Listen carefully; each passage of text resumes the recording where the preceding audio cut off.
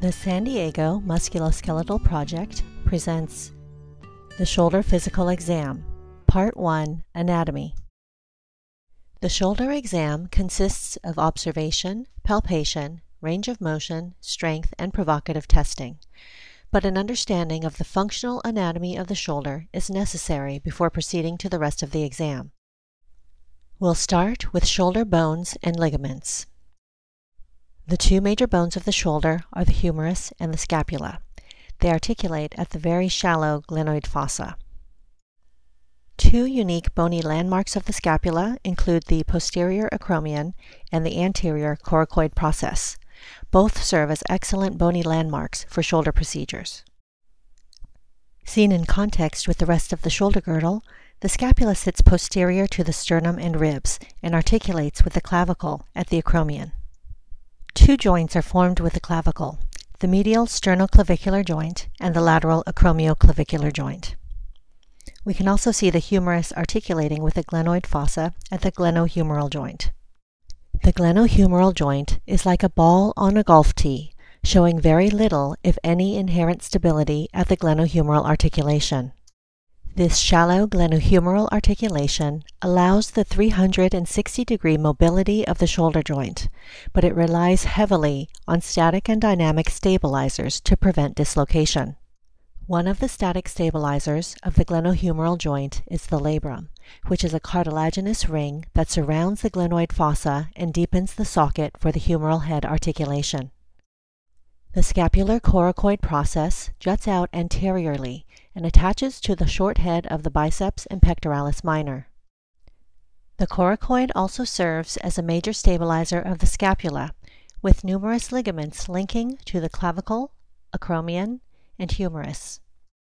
Notably, the coracoacromial ligament serves as one of the borders of the subacromial space. Finally, the acromioclavicular ligament and the glenohumeral ligaments overlie these joints and stabilize their respective articulations. The glenohumeral ligaments form part of the shoulder capsule, which, with the labrum, is another static stabilizer of the glenohumeral joint. From the posterior view, we see the bony landmarks are the clavicle and the posterior scapular spine, which help us place the muscles of the rotator cuff. The prominent acromion is a useful bony landmark for posterior subacromial bursa injections. Now we will review rotator cuff muscle anatomy, which is the key to remembering many parts of the shoulder exam. From medical school, we remember the mnemonic SITS, supraspinatus, infraspinatus, teres minor, and subscapularis.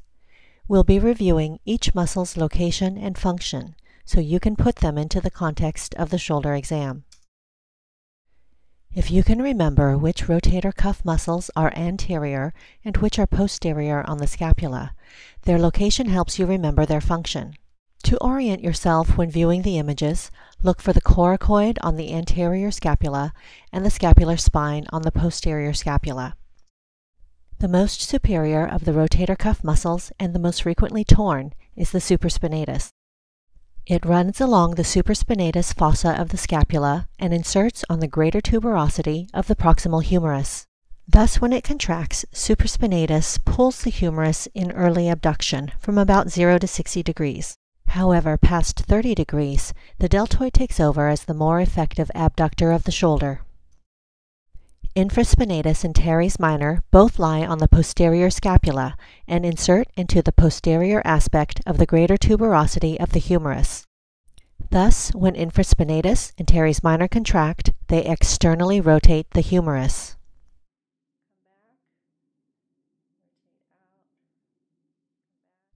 Finally, the subscapularis sits on the anterior scapula and inserts on the lesser tuberosity of the anterior humerus. Thus, when subscapularis contracts, it internally rotates the humerus.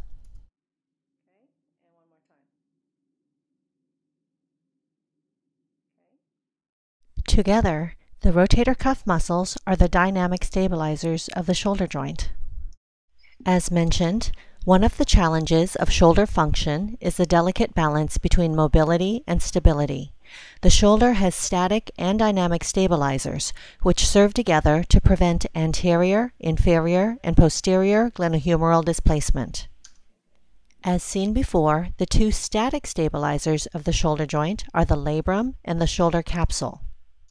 The dynamic stabilizers of the shoulder joint are the rotator cuff muscles, which surround the capsule and provide stabilization at different points in the shoulder's range of motion.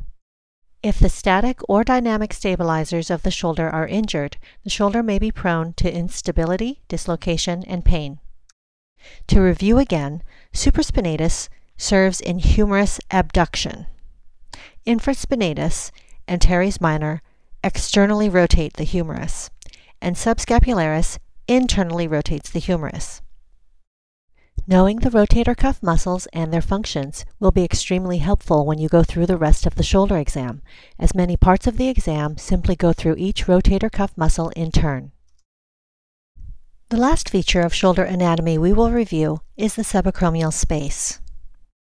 The subacromial space is bordered by the coracoid, the acromion, and the coracoacromial ligament. The contents of the subacromial space include the subacromial bursa and the supraspinatus tendon. Technically, the long head of the biceps is also in the subacromial space between the humerus and the acromion, but the biceps tendon runs through the bicipital groove on the humerus and joins with the superior labrum within the joint capsule.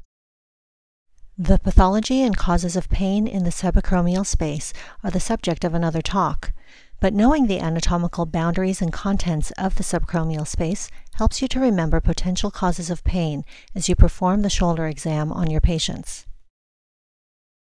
This concludes the review of shoulder anatomy, which was the first of our three-part shoulder exam video. Knowing shoulder anatomy will hopefully assist you to remember and interpret the multi-step shoulder physical exam, which we will review in Part 2, with observation, palpation, range of motion, and strength, and finally in Part 3, with shoulder exam provocative tests. Parts 2 and 3 of the shoulder exam videos can be found on the SdMskProject channel. This video is brought to you by the San Diego Musculoskeletal Project. Thank you for watching.